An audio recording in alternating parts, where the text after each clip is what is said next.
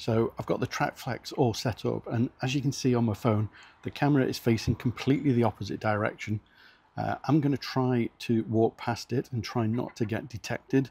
And there you go, the PIRs have picked me up, the camera's rotated, and there's the Telegram snapshot coming through via Home Assistant.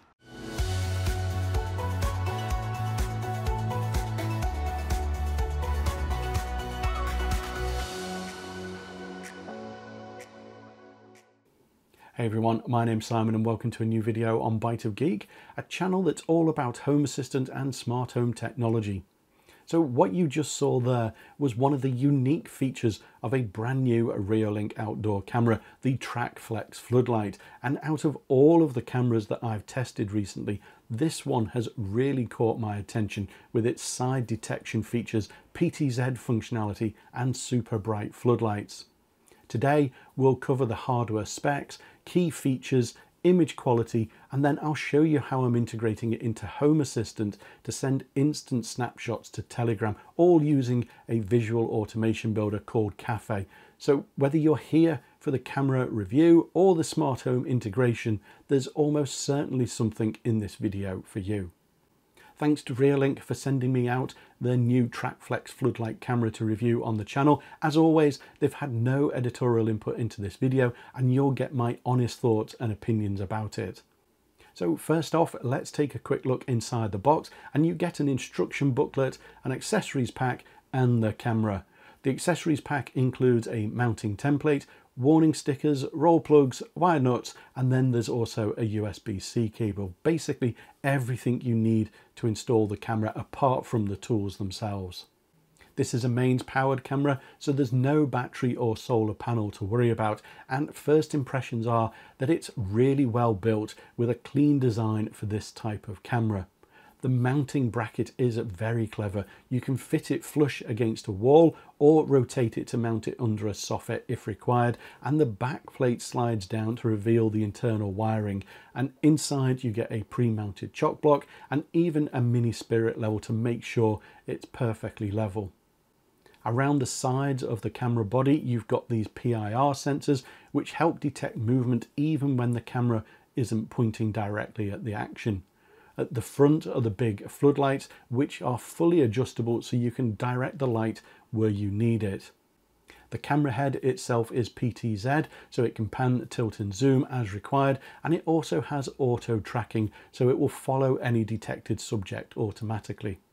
On the spec side of things, well, it's an 8 megapixel camera with 4K resolution and up to 20 frames per second for nice smooth footage. The main lens has a 104-degree horizontal and 60-degree vertical field of view, and there's a second lens with a narrower 38 by 21 degree field of view for more focus shots. Those dual lenses work really well together, one providing the wide angle footage view whilst the second offers a 6x hybrid zoom, providing a greater visibility and clarity of objects in the footage. You've got colour night vision as well as infrared, and the floodlights are bright, 3000 lumens with adjustable warmth from 3000 to 6000 K. Connectivity wise, well, it supports dual band Wi-Fi 6, it has two-way audio, 110 decibel siren, and it's IP66 rated for weather resistance. You have local storage via micro SD card up to 512 gigabytes, and you can link it to a Reolink hub or MVR, but there is the option to use the Reolink cloud storage for a small monthly fee if you want. On the smart side of things, it features AI detection for people, animals and vehicles with adjustable sensitivity for object size. And if you're using a smart home setup, it integrates with Google Home or Home Assistant via the Platinum level Reolink integration. We'll look at that shortly. One of the biggest benefits of a high quality camera like this is the footage itself. I've got some 4K daytime footage of my eye test chart, and you can see how crisp and detailed it is even from over 15 feet away. Even when I try moving around a bit, the camera keeps focused on me and the eye chart is still perfectly readable. And here's some nighttime footage, and those floodlights really make a difference. The area is bright and evenly lit, and you can still make out the detail even in low light. In this clip here, you can see how that second lens zooms into an area to bring it into focus whilst the main lens keeps recording the wider location. If you're enjoying this kind of smart home product review, then make sure to hit the like button and subscribe to the channel for more smart home content like this. Now, having a 4K camera is all well and good, but if it's in a location where it can't detect you, then it's a wasted camera. And what makes this camera really interesting is what it can do beyond just recording. Reolink have designed this camera with side detection, so the camera doesn't have to be facing you directly to detect motion. Once it detects something via the PIR sensors, it rotates the camera and picks up that activity. As you can see here in this footage, those PIR sensors work really well, and I'm 15 feet away when it's detected me and rotated the camera head around to record me. You can configure the sensitivity of these PIR sensors in the mobile app and adjust them to your requirements. It's also got auto tracking, so when the camera picks up motion, it will then keep tracking the subject automatically until they are out of the detection zone, making it really difficult to hide from the camera. In this footage here, I'm going past the camera and it keeps moving the camera head around, keeping me in the frame all the time. And then you've got monitoring points that you can set up in the app, allowing you to quickly move between specific areas that the camera can cover, after which it will return back to its default location. As for notifications, well, in this clip here, I've just stepped past the corner of my house, and as you can see, the notification came through super quick. These features combined make it much more flexible than a standard outdoor camera. The Reolink mobile app allows you to quite easily do what you need to do, and it has lots of functionality that sets it apart from other brands. You also have a PC application available should you want to interact with your camera on a larger screen, but in the app you've got settings for what is displayed on the video footage and where that information is positioned, whether it's in color or black and white when recording.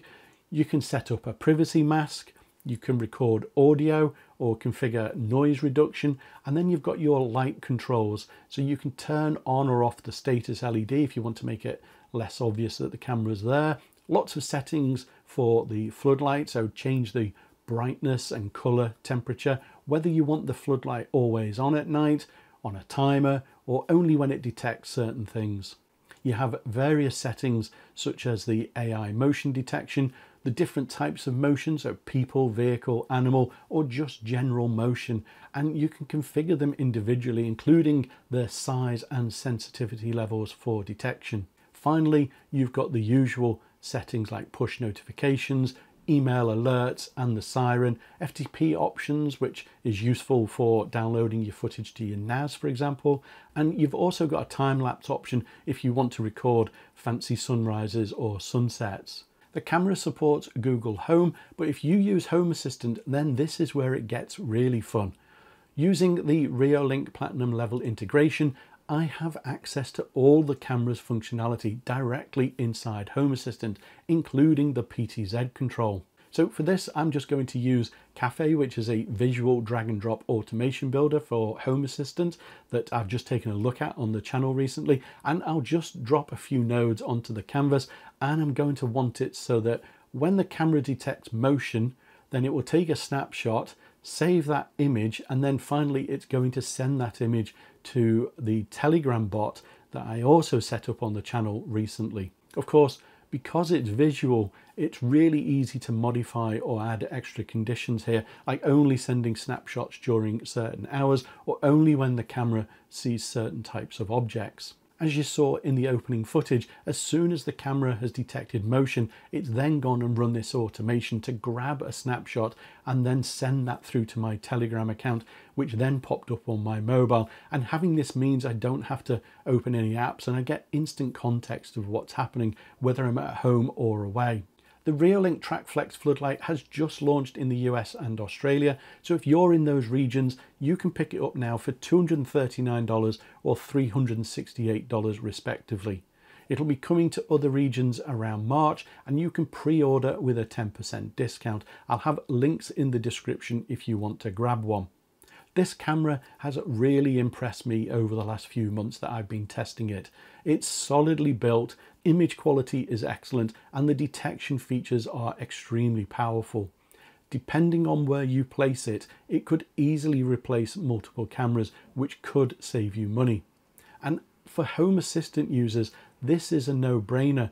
The Platinum level integration opens up tons of possibilities for automations and your dashboards, making it much more than just a simple camera.